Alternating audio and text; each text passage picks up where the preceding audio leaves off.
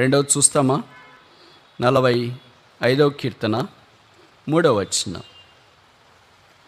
45వ కీర్తన 3వ వచనం. Psalm 45 verse 3. 45వ కీర్తన 3వ వచనం. శూరుడా, నీ కత్తి మొలను కట్టుకొనుము, నీ తేజస్సును. మనకి తెలుగులో తేజస్సును రాశారు, ఇంగ్లీష్లో నీ మహిమను, నీ ప్రభావమును ధరించుకొనుము. ప్రభావం అంటే మ్యాజెస్టీ. ఇవి మనకు అర్థం కాని పదాలు, దైవికమైన పదాలు. మనకు బాగా అర్థమయ్యే పదాలు ఏంటంటే పాపము. అబ్బా, ఎట్లా అర్థమవుతుందో! రక్తంలో జీర్ణించుకుపోయింది నరాలుగా. పరిశుద్ధత అనే మాట చెప్తే మన శరీరం అంతా తేడు బాకినట్లుంటే అయ్యో ఏంటిది అని. పాపము అని చెప్తే మన శరీరం ఎలాగుంటుందంటే ఎర్రటి ఎండలో ఏసీ రూమ్లోకి వచ్చినట్లు ఉంటుంది. కొబ్బరి బొండా నీళ్ళు తాగినట్టు ఉంటుంది గోదావరిలో. దానికి అలవాటు అయిపోయింది పాప నియమము కలిగిన శరీరం. అయితే ప్రభుకు స్తోత్రాలు. ఈ పాప నియమం కలిగిన శరీరాన్ని ఆత్మ నియమమైన పరిశుద్ధతలోనికి తీసుకొని వచ్చుట కొరకాయ ఆయన రక్షణ భాగ్యాన్ని మనకు అనుగ్రహించినాడు. ఇప్పుడు మహిమతో పాటు తేజస్సుతో పాటు ప్రభావం ఉంచినాడంట. ప్రతి విశ్వాసి ఈ ప్రభావం యొక్క అనుభవంలోనికి వస్తున్నాడు. Is a majestic person. Hero Majestic vehicle కాదు. హీరో మెజెస్టిక్ వెహికల్ పాత దినాల్లో వెళ్తూ ఉంటే అది చూసి అబ్బా మెజెస్టిక్ కొన్నాడు ఆయన అనేవాళ్ళు. నేను మెజెస్టిక్ అంటే ఏంటబ్బా అనుకునేవాడిని. ఏదో పెద్దగా ఊహించుకున్నా కాదు అది. పాల వ్యాపారం చేసుకునేవాళ్ళు, చిన్న చిన్న వ్యాపారాలు చేసుకునేవాళ్ళు సాధారణంగా అలాంటివి కొంటూ ఉంటారు. ఎందుకంటే వాళ్ళకి అటు ఇటు వెళ్ళటానికి తేలిక. మెజెస్టిక్ అంటే ప్రభావం. ఒక రాజుకు వాడే పదం.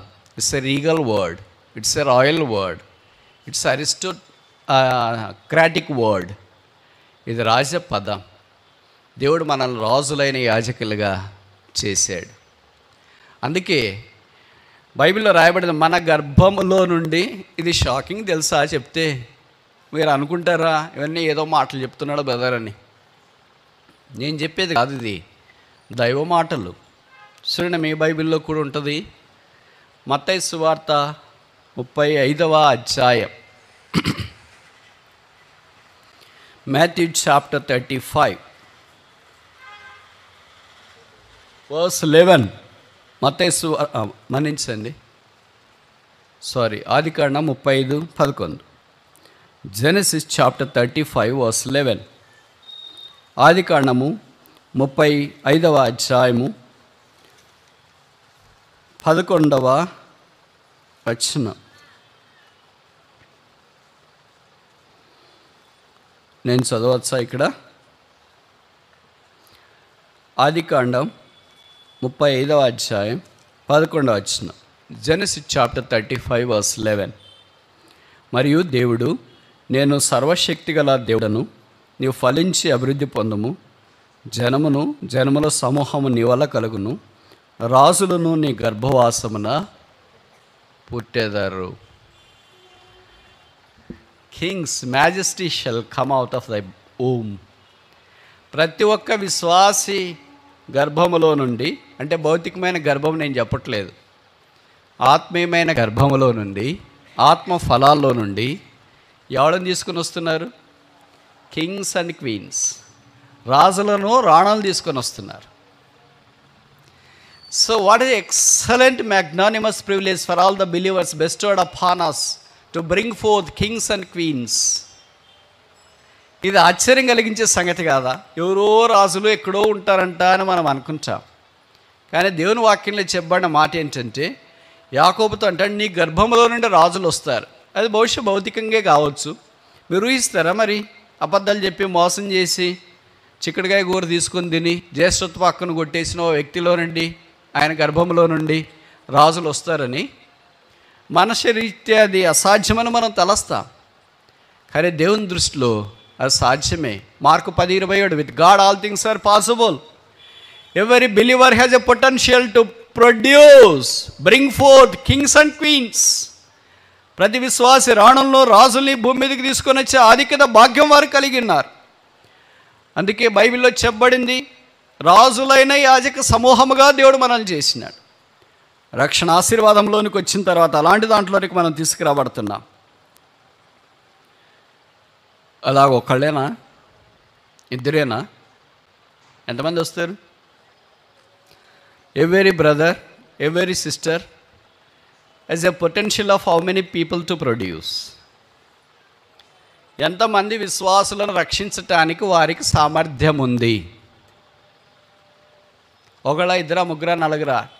మనలాంటి వాళ్ళకైతే 0. మనలాంటి వాళ్ళకంటే మీరు బాధపడతారా? మీలాంటి వాళ్ళకైతే చాలామంది ప్రభువుని ఎరిగిన వారిని సిద్ధపరిచే అవకాశం ఉంది.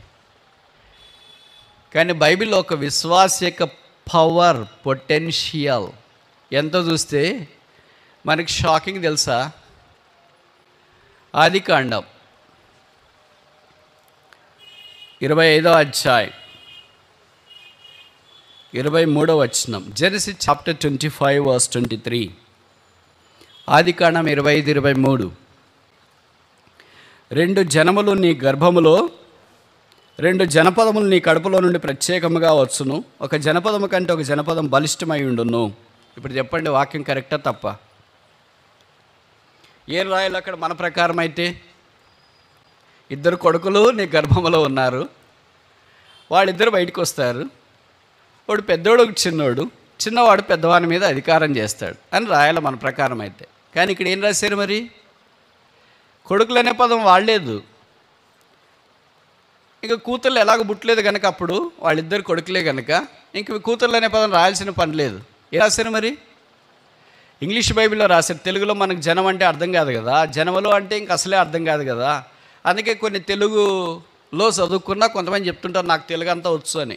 అంతా వచ్చు అంటే ఏం రాదు అని అర్థం.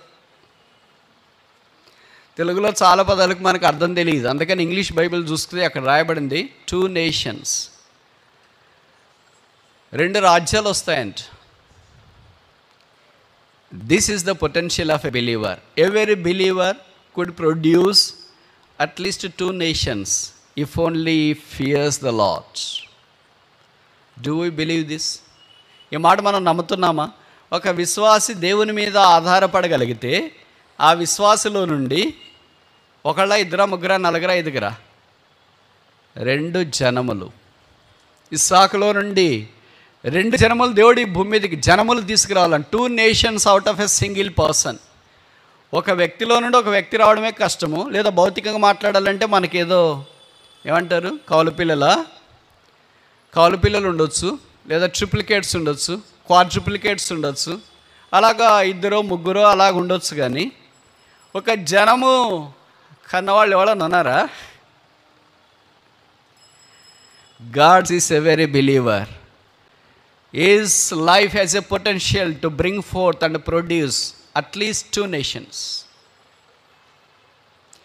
ఇప్పుడు చెప్పండి, ఇంత పొటెన్షియల్ మనకుంటే ఇప్పుడు మనం ఎలాగున్నాం అంటే ఇది ఎలాగ అర్థం చేసుకోవచ్చు అంటే, మనం రాజు అయ్యే పొటెన్షియల్ సామర్థ్యం మనకుంటే మనం ఏంటి, చిన్న ఏదో ఒక ఉద్యోగం చాలే, అటెండర్ ఉద్యోగం చాలే, ఆయా ఉద్యోగం చాలే అని అనుకున్నట్లుగా ఉంటుంది. దేవుని తలంపులకి మనుషుల తలంపులకి ఎంత దూరంగా ఉన్నాను చూడండి. అందుకే భూమికి ఆకాశమే ఎంత ఎత్తుగా ఉన్నదో ఆయన యందు భయభక్తులు గల వారి కృప అలాగుంటుంది. ఆయన తలంపులు అంత ఎత్తుగా ఉంచాయి.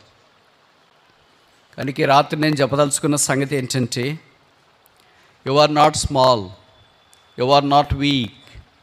నువ్వు బలహీనుడు కాదు, చేతగాని వాడు కాదు. నా వల్ల ఏమవుతుంది, నేనేం చెప్తానులే అని అనుకుంటావు. ఇంక ఇలాంటి మాటలు చెప్తుంటే సాతాను వచ్చి చెవుల్లో ఏం చెప్తాడంటే, ఆయనకైతే మైకులు ఉన్నా మస్తుగా చెప్తాడు, మనకి వాళ్ళు ఇస్తారు మైకు అని. ఇస్సాకు మైక్ ఉందా? యాకోబుకు మైక్ ఉందా? యాకోబులో నుండి రాజులు వస్తారన్నాడు, ఇస్సాకులో నుండి 2 జనాలు వస్తారన్నారు. కానీ every believer has capacity to produce. Every believer అంటున్నా నేను, ప్రతి విశ్వాసం అంటున్నా. ఇక్కడ ప్రతి పెళ్ళైన స్త్రీ అని చెప్పట్లేదు, అలాగే వాక్యం చెప్పట్లేదు. అది భౌతికమైన జన్మ, దాని గురించి ఇప్పుడు మనం మాట్లాడట్లేదు. ఇప్పుడు ఆధ్యాత్మిక జన్మను గురించి మాట్లాడుతున్నా. Every believer has a potential to produce Kings and queens, and every believer has a potential to produce 2 nations. 2 రాజ్యములు ఒక విశ్వాసి బయటికి తీసుకురాగలిగే శక్తి దేవుడు అనుగ్రహించినాడు. This is the power of glory. మహిమా శక్తిది. అందుకే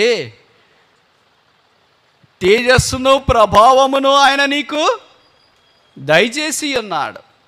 ఇప్పుడు చెప్పండి, మనకున్న తేజస్సు ఏంటి? ఈ వాక్యం వెలుగు దగ్గరకు వచ్చినప్పుడు అసలు మనం పోల్చుకోవటానికి కూడా ఎక్కడ మ్యాచ్ కావట్లే. కొన్ని మనం చూస్తున్నప్పుడు ఇది మిస్ మ్యాచ్. దేవుని ఆలోచనలు మన పక్షాన్ని ఎంత గొప్పగా ఉన్నాయి. ఇలాగ దేవుని ఆలోచనలు ఉంటే మన ఇంట్లో భర్తనే ప్రభు దగ్గరికి తీసుకురావడానికి, భార్యనే తీసుకురావడానికి, పిల్లల్ని తీసుకురావడానికి, ఇరుగు పొరుగు వారిని తీసుకురావడానికి నానా కష్టాలు పడి ఏడ్చి ప్రాధేయపడి ఎన్ని చేసినా గుండె అవసిపోయి కళ్ళు అవసిపోయి కరడిగట్టిపోయి కన్నీళ్ళు రాకుండా ఆనాల్సిందే తప్ప ఇంట్లో వాళ్ళ రక్షణ పొందలేకపోతున్నారు. ఇంక ఇంట్లో వాళ్ళే రక్షణ లేకపోతే బయట వాళ్ళు ఏం రక్షణ పొందుతారని కొంతమంది అంటూ ఉంటారు. కానీ దేవుడు మన కొరకే సిద్ధపరిచిన ఈ ప్రణాళికలు మనిషి ఊహకు అందనివి. దీన్ని మనం నమ్ముతున్నామా? ఎస్ ఆర్ నో, అవునా కాదా? ఇప్పుడు చెప్పండి, మరి వాక్యం నమ్ముతామంటారు కదా, దేవుని నమ్ముతామంటారు. మేము కూడా దేవుని నమ్మేసామండి, వాక్యం నమ్మేసామండి, మా ఇంట్లో కూడా యేసుప్రభుని గురించి అందరికి పూజిస్తారండి, కొలు చేస్తారండి. మరి ఎక్కడ కొలుస్తున్నారండి, ఎక్కడ పూజిస్తున్నారండి, ఎక్కడ నమ్ముతున్నారండి? అందాక నమ్ముతున్నామండి. అందుకే వాక్యంలో చెప్పబడింది, నమ్ముటి నీ వాళ్ళనైతే నమ్మవానికి సమస్తము సాధ్యమే. కొన్ని మనం నమ్మశక్యం కాని సంగతులు ఉంటాయి, కొన్ని నమ్మశక్యమయ్యే సంగతులు ఉంటాయి. బైబిల్లో సంగతులన్నీ దేవుడు మన కొరకే సిద్ధపరిచినవి. కంటికి కనబడలేదు, చెవికి వినబడలేదు కనుక నమ్మశక్యం కాదు. ఇవన్నీ ఆలోచించినప్పుడు అనిపిస్తుంది, ప్రభువా ఈ ఎవరి గురించో రాసినారు అనుకుంటున్నా, ఇది నన్ను గురించేనా? ఇది ఇస్సాకుని గురించి రాసినారు అనుకుంటున్నా, యాకోబుని గురించి రాసినారు అనుకున్నా. ఇట్స్ ఎ లిటరల్ వాక్యమని, అక్షరానుసారమైన వాక్యమని అనుకున్నా. ఇది నాకు కూడా వర్తిస్తుందా? మాకు కూడా వర్తిస్తుందా? మరి యాకోబు వాగ్దానాలు మీరు తీసుకుంటున్నారుగా. 28:15 దేవుడు యాకోబుకి చెప్పాడు ఆదికాండంలో, నేను నీతో చెప్పినది నెరవేర్చే వరకు నిన్ను. ఆ వాగ్దానం తీసుకున్న వాళ్ళు ఏమన్నారు, ఇది యాకోబు వాగ్దానం నాది కాదని పక్కన పెట్టేశారా? అయ్యో దేవుడు నన్ను విడవడట, నాకు వాగ్దానం చేసాడని. మరి అంత సంబరపడిపోయారు. ఇది కూడా యాకోబుకు చేసిన వాగ్దానం మీద కదా. యాకోబు వాగ్దానాల్లోనే మనం స్వతంత్రించలేకపోవచ్చు. అలాగే దేవుడు అబ్రహాంతో చేశాడు. ఆదికాండం 12:1-2 నేను నిన్ను ఆశీర్వదించదు, నీవు ఆశీర్వాదముగా ఉందువు. అది తీసుకున్న తర్వాత మన సంబరం అంబరాన్ని అడుతుంది. ఏమంటాం? దేవుడు నన్ను ఆశీర్వదిస్తాడు, ఇది నీది కాదులే, అబ్రహాంకి దేవుడు ఇచ్చినాడు, నీకు ఎలాగ జరుగుతుంది అని అంట. ఇది నా వాగ్దానం. అబ్రహాం ఆశీర్వాద వాగ్దానమైన, ఇస్సాకు ఆశీర్వాద వాగ్దానమైన, యాకోబు ఆశీర్వాద వాగ్దానమైన, మోషే ఆశీర్వాద వాగ్దానమైన, దావీదు ఆశీర్వాద వాగ్దానమైన, యోబు ఆశీర్వాద వాగ్దానమైన. తక్కువ ఉంటాయి అనుకో యోబుల ఆశీర్వాద వాగ్దానాలు. ఇలాగ ఏదైనా మనం తీసుకోవటానికి అది మనం క్లెయిమ్ చేస్తున్నాం కదా. దేవుని వాక్యం మన కొరకే. కానీ ఇప్పుడు వారికి సెలవిచ్చిన మాట యాకోబుతో అన్నాడు, రాజులు నీ గర్భములో నుండి వస్తారు. ఇప్పుడు మనం రోజు ఏం ప్రార్థన చేయాలంటే, ప్రభువా నా కడుపులో నుండి కొంతమంది అయినా రాజులు రావాలా అని. రాజులంటే ఈ పేర్లు పెట్టుకున్న రాజులు కాదు, జయరాజు, పుష్పరాజు, అమృతరాజు. సరే ఎవరో ఒక మనుషుడు పుట్టాడే, నా పిల్లవాడికి ఏదో ఒక పేరు పెట్టి ప్రేమరాజు, శాలేమరాజు, హృదయమరాజు, ఆ రాజు, ఈ రాజు అట్లా పేర్లు పెట్టేది కాదు. ప్రభు కొరకు రక్షణ పొంది జీవితాంతం మార్చబడిన హృదయానుసారులైన వ్యక్తులు కావాలని దేవుడు కోరుతున్నాడు. అది మన భాగ్యం. But so sad that we have fallen from the potential of God's. దేవుడు సిద్ధపరిచిన అంత గొప్ప ప్రణాళికలో నుండి మనం పూర్తిగా కిందకి వచ్చి ఏమనుకుంటాం, బతికితే చాలా అనుకుంటున్నాం మొదటిది. రెండోది మన రక్షణ చివరిదాకా కొనసాగించుకుంటే చాలు అని అనుకుంటున్నా. మూడోది మా ఇంట్లో వాళ్ళందరూ రక్షణ ఆశీర్వాదంలోనికి వచ్చి ప్రభు వచ్చినప్పుడు ఎత్తబడితే చాలా అనుకుంటా. ఇంతకంటే మించి ఏం కోరుకోవట్లేదు ప్రభు అనేవాళ్ళు ఇక్కడ చాలామంది ఉన్నారు. 90% వాళ్ళు, 90% వాళ్ళే. తక్కువ మంది ఇలా కోరుకుంటారు అనుకుంటా. ప్రభు నేనేమైనా పర్వాలేదు, నాలో నుండి రాజులు వస్తురుగాక, నాలో నుండి జనాలు వస్తురుగాక. ఇప్పుడు చెప్పండి, యాకోబులో నుండి రాజ్యం వచ్చిందా లేదా? రాజ్యం పేరేంటి? ఇశ్రాయేలు రాజ్యం. యాకోబులో నుండి రాజులు వచ్చినారా లేదా? ఎంతమంది? ఒకళ్ళ, ఇద్దరా, ముగ్గురా, నలుగురా? రాజులే రాజులు. పేర్లలో రాజులు కాదు, జీవితంలో రాజులు.